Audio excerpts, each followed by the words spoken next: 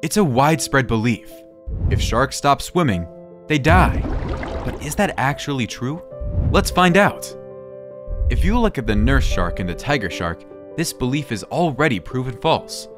These and a few other shark species can stop swimming whenever they want. They breathe by way of buccal pumping, actively inhaling water by using cheek muscles to draw it into the mouth and over the gills. This allows sharks to stop moving but continue breathing.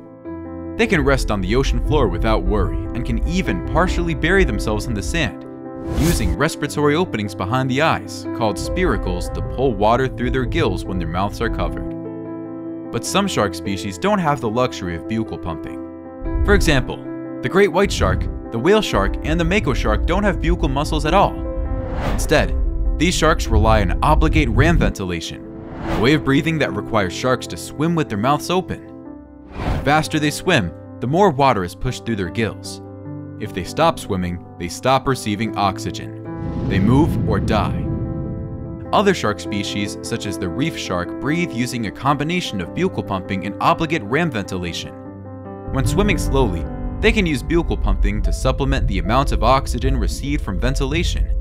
And if they choose to stop moving for a few minutes, they won't risk their life, though they generally aren't as adept at stillness as sharks that breathe by buccal pumping alone.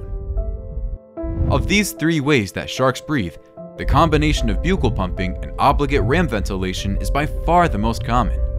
Most kinds of sharks then won't die if they stop swimming.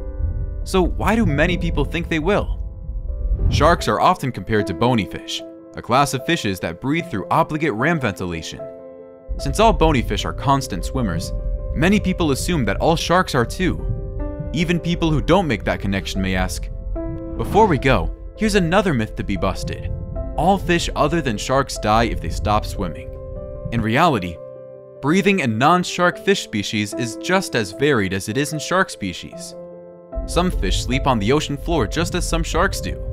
Maybe people who think otherwise simply haven't visited those fish at bedtime.